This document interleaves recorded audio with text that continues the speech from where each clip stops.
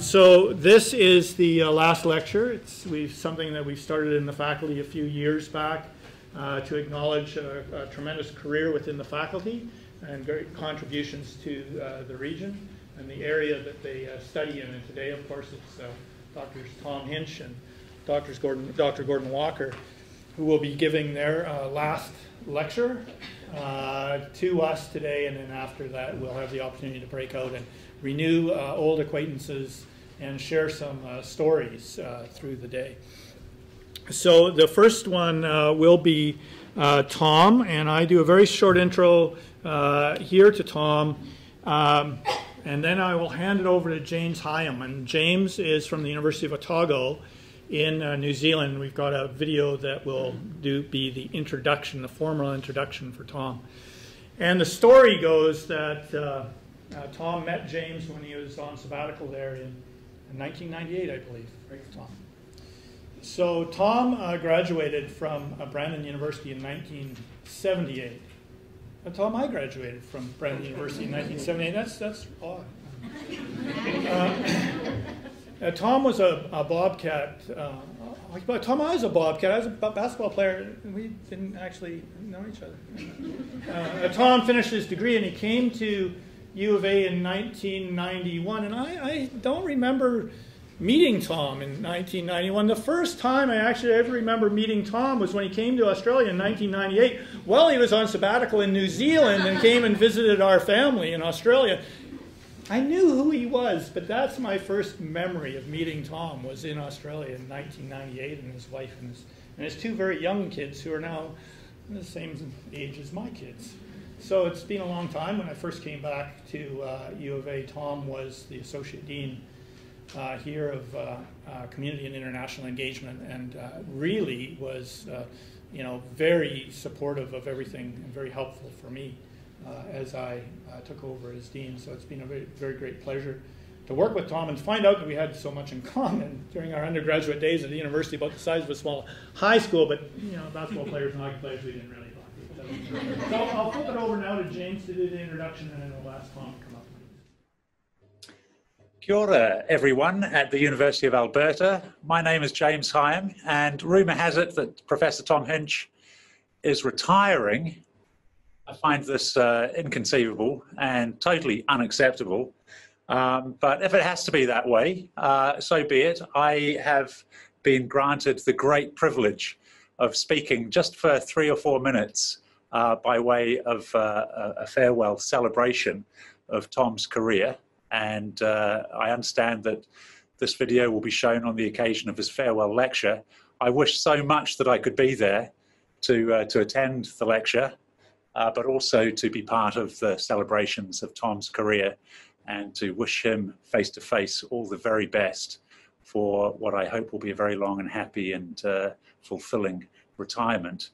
I should start by saying that I met Tom Hinch for the first time in December 1997. I had finished my PhD the previous year.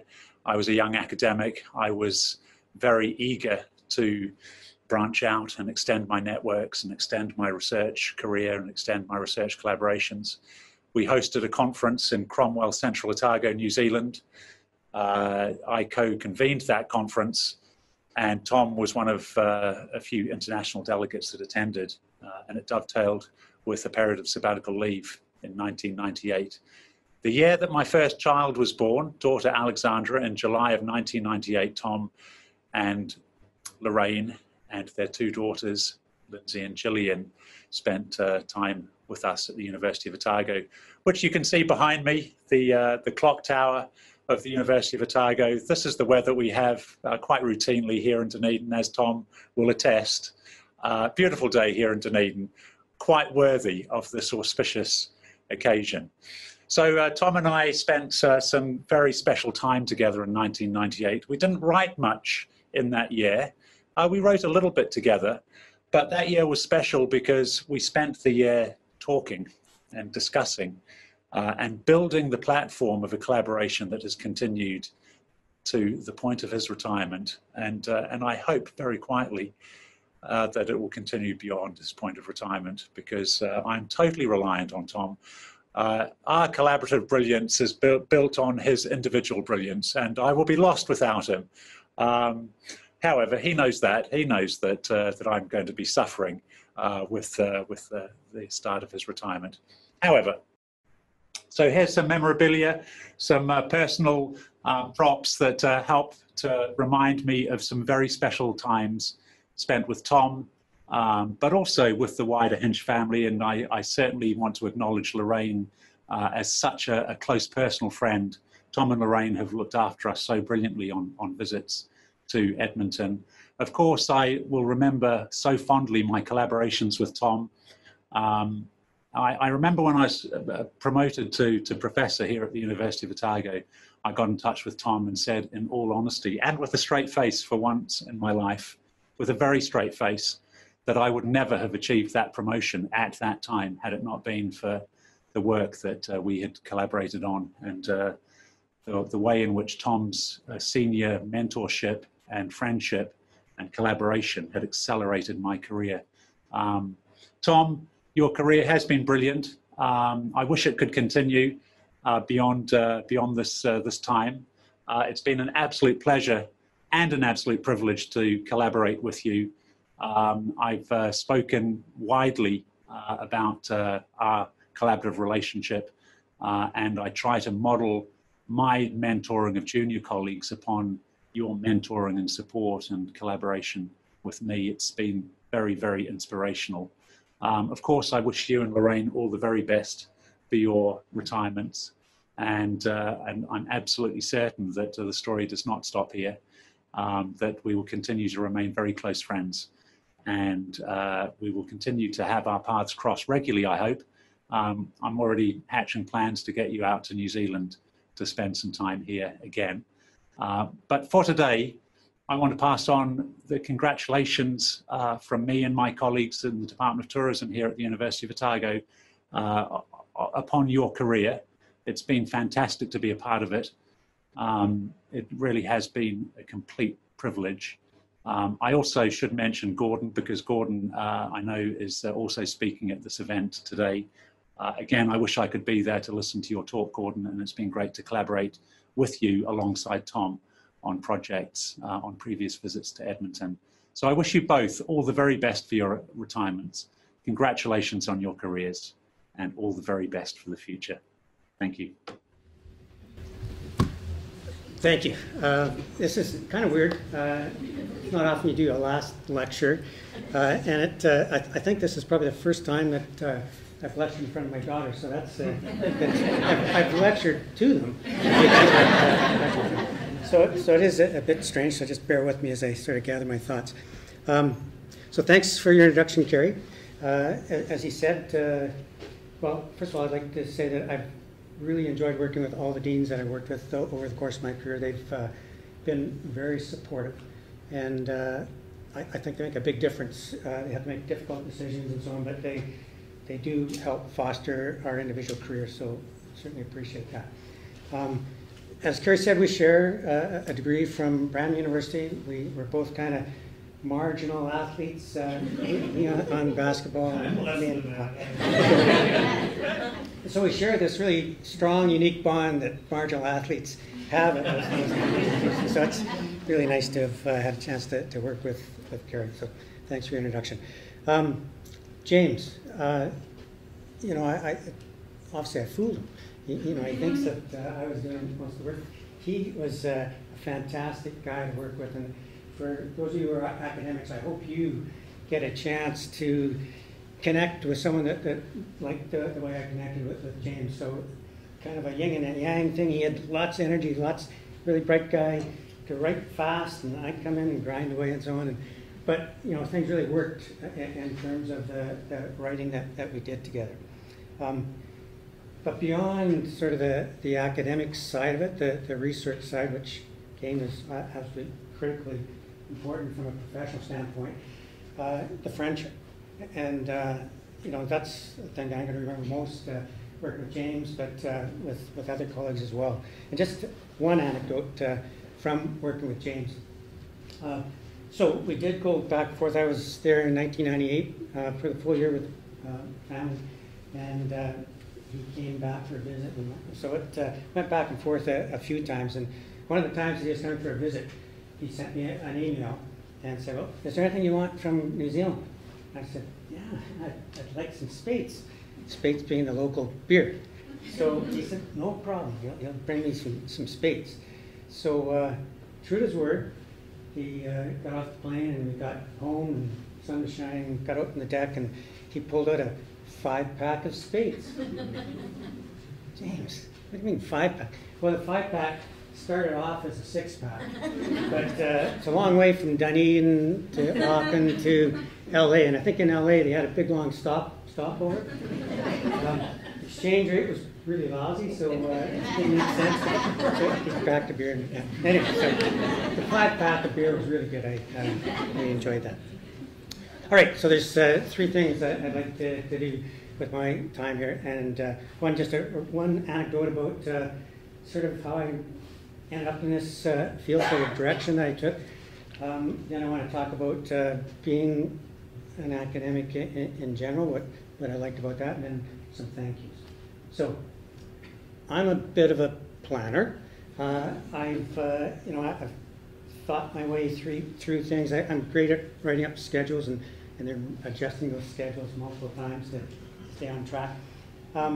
But sometimes there's a little bit of serendipity that creeps into things. And one was a meeting with James, and because I didn't know James before we went on that sabbatical, just an opportunity that really worked out well. But this other one, so 79, graduated, got married. In 80, well, we were out in Edmonton, and here's the plan. I'm going to become a medical doctor, just like my dad. So I've done an undergraduate degree in Bachelor of Arts, so big switch to go into the science side and so on. But that was the plan.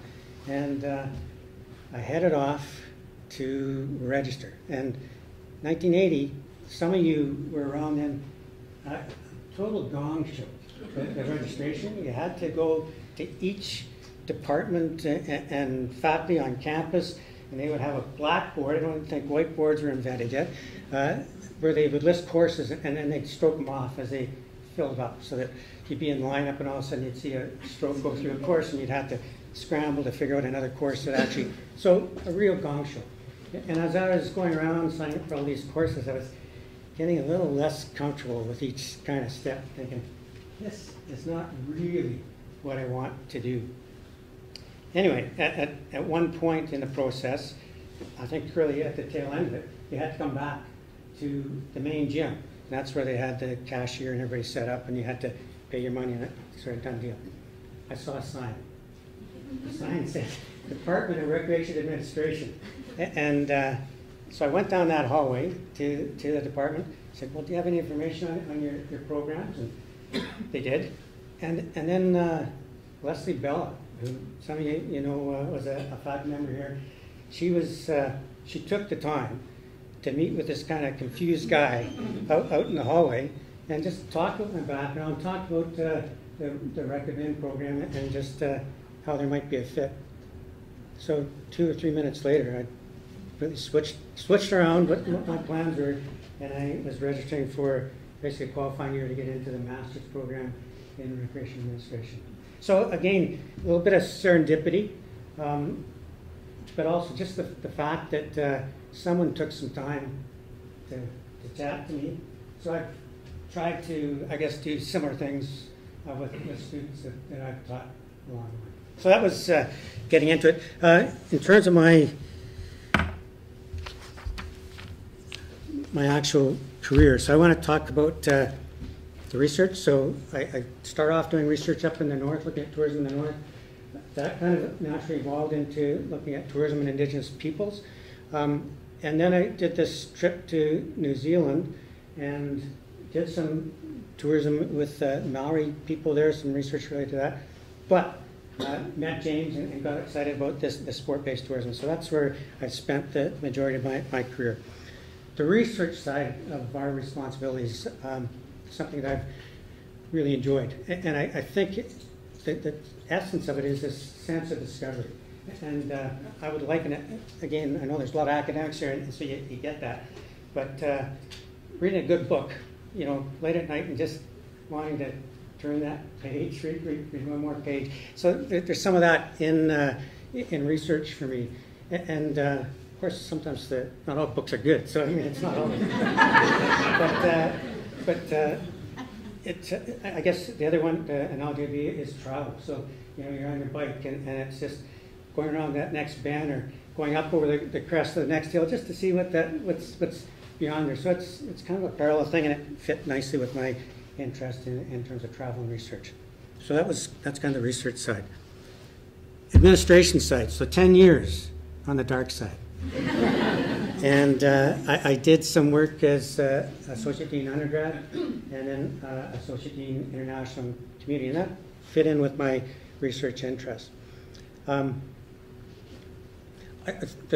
prime motivation for getting involved in that was I've worked with other administrators, managers, and I think the idea of creating an environment where people can be the best academic they can be, or students can be successful at an undergraduate or graduate level. So as an administrator, you get a chance to create those environments, those situations. That was my kind of primary motivation.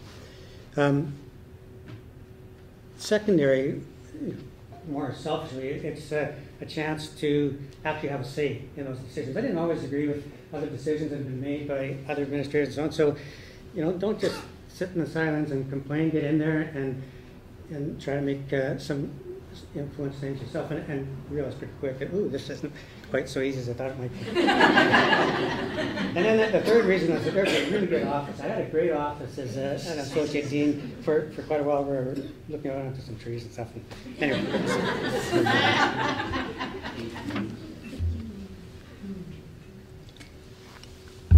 Teaching. Teaching is why I got into academia. I enjoyed being a student, and I had a lot of respect for the teachers that I've had throughout my learning. So to become a teacher is kind of a natural. In fact, this was off my script. I got to watch myself. But I was asked to be a tutor for an international student when I was in my undergraduate economics degree, and that did influence me in terms of realizing that I enjoyed teaching, and so it was an opportunity that did influence me down the road. One thing about teaching, though, is that I think we create a false dichotomy between learning and teaching, and well, bottom line is that I think that the two really intermingle. And when I've got some undergrad students at the doctoral class, it's great to see them. But when I have a class that I think has gone well, when I'm trying to decide whether a class, I read the darn student evaluations, don't always agree with them. But it's, if I've had a class where I've learned, and that's not just a graduate class, but it's undergraduate class. If they're asking questions that get me thinking, that sort of stop me or make me say, oh, geez, I didn't think of it that way before. And again, it could be just in the questions and not that someone's come up, made a profound statement or whatever, but that's the kind of thing that I really enjoy about teaching and learning. So the research, the administration, the teaching, but these are just a few of the other highlights that for me. I love the diversity at a university. And you can argue, I mean, there's obviously been gender issues and stuff over the years here, but fundamentally, people think differently. Like even within our faculty, we got all sorts of people that have this kind of idea or that kind of idea and so on. And it's invigorating to be in an atmosphere where you have that range of thought, where you don't just have to think one way, but there's lots of different ways. And you got to duke it out sometimes to figure out what the right solution or direction is to go. But it's that diversity. And not just in terms of knowledge and so on, but also in terms of values. So you get people that understand the world differently than you do, and you have to work with that. You can't just continue on a single track.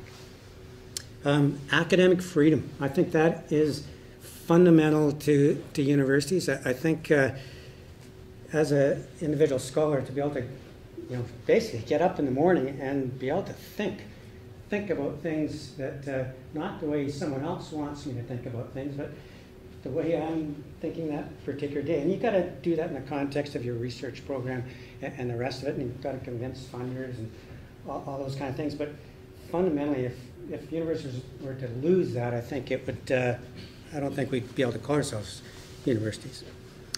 I like the academic cycle. I like panicking. Well, I don't like panicking, but at the beginning of the term, I'm always all tense and got to get that course outline and syllabus together and the schedule and so on. And then you're going day to day, just working on your lectures and so on. But then it wraps up. You mark your papers, you do your labs, and then you write your exams, and you get closure on things. And so academics now are looking at some are saying, okay, now I can get into more of my research, and everybody's got their different patterns and so on, but I love that kind of cycle, and I'll miss that. I loved sabbaticals. and I love travel. I love travel. So when I go to a conference, I'm strategic. I look at, not only, does my research fit there and so on, but where's the conference? Alberta Recreation Parks Association has their conferences out in Lake Louise and Jasper. What a great idea. And those conferences are packed. But the sabbatical, the one that James referred to up there, that was the best thing for me professionally, because I met other people, and it helps to put the stuff in context about your own faculty and programs. But we ended up with this research collaboration that was really, really productive. So it was great, but also it was great from the perspective of our family. So we got out of the rut and the routines that we were in here that just naturally build up as you go day to day into a situation where basically I worked my work day, and then the evenings I had free, and my weekends are free, and we puttered around, we did all sorts of things. So it was really great for our family. I like the fact that we've had an integrated faculty, and the fact that we've got the scholars, the academic stream, we've got operations, we've got recreation, the practice of recreation, we've got athletics. And I know things change, and there may be a rationale for looking at other models and so on. But personally, I like that. I liked that mix of people. And I suppose that goes back to the diversity that a university has. But our faculty certainly had, and I enjoyed it, and enjoyed the opportunities of going to see some of the best sport, certainly in the city. Of my swims, I'm a speed swimmer. I go for 20-minute swim, at the longest, in the pool on a regular basis at my New York. The pools are right here. So all those kind of things are great. It was a bonus to being in an integrated faculty. The last thing I had on my list here, not the last thing, but that I actually put down was faculty retreats, and that was an error, so we'll just... Right, thank you. All right, I'm not going to get into names, because I know as soon as I start getting into names, I'll be forgetting some names, and that'll be terrible. So I'm going to talk about groups of people that I'd like to thank. Teachers and mentors, and at all levels, and really I mean all levels. So I would go right back, well, to grade school and junior high and high school, undergrad. Like I know you work really closely with advisors at a master's and a PhD level, but there's people that really had a strong impact on me right throughout my formal education, and obviously beyond the formal education as well. So I really appreciated the input that they've had, so I thank them. I do thank my academic supervisors, and I said I wasn't going to use any names, so I just want to thank all those guys out there who were supervisors for me, guys in a very generic sense, but made a big difference in terms of knowledge, but in terms of values, and that's another area we could talk about a lot, but values are, I think, part of our careers as academics. I'd like to thank second group colleagues. So, some people, Mr. Nielsen might claim that my career has been built on the backs of other colleagues, but coattails or whatever. But that's true. I've done a lot of collaborative work. And I'd like to think I've contributed to those collaborations, but I've certainly been enriched by them. And so there's people I work directly with, but there's people at faculty council and so on that really have shaped me. But I would like to sort of single out support staff. And I think that as an academic, there's just no way that our faculty could operate without support staff. And the types of things that you do to make it possible for us to teach and to research. So that's appreciated. And personally, I've been bailed out a number of times by the people that I've been working with, so thanks for that. Students. So obviously graduate students, because it helped me to shape my research interests and productivity, but also the undergraduate students. And that's not saying there's not challenges. There's classes that I was butting heads with and so on, but fundamentally, students were the kind of both the motivation for me to have my career, but also the reward. So to see students be successful with their degrees and with their careers and with their personal lives was quite rewarding. Professional field of practice, another group that I would like to single out. Alberta Recreation Parks Association in particular. I think our faculty is in a good position with the connections that we have out in the field of practice, and I've always been well served by them. So again, I'm one of these guys, pick up the phone or get on my email and say, "Geez, are you interested in coming in to chat, to meet with my students?" And 90% of the cases, people say, "Yeah, I'd love to come in, just let's find a date that works for that." So that makes a big difference. One of the other strengths, I think, of the Bachelor of Arts in Recreation, Sport, and Tourism is our practicum program. And so, again, the field of practice has been so good at helping us with this practicum program, connecting the academic side to the field of practice.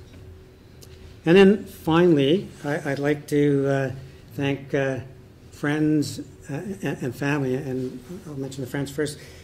Just the good times that we've had with friends beyond the walls of the university, but being able to laugh is a pretty healthy thing, Billy. I think it is a healthy thing, and it certainly helps you to keep perspective in terms of some of the challenges you can have at work and so on. And family. I was hoping I'd have something real profound to say here, and I didn't really come. It's not unusual, but Lorraine, I mean, thank you for. That's a point I missed earlier on when I was telling you that big story about coming down here to register to be a doctor. That took some explaining when I got home.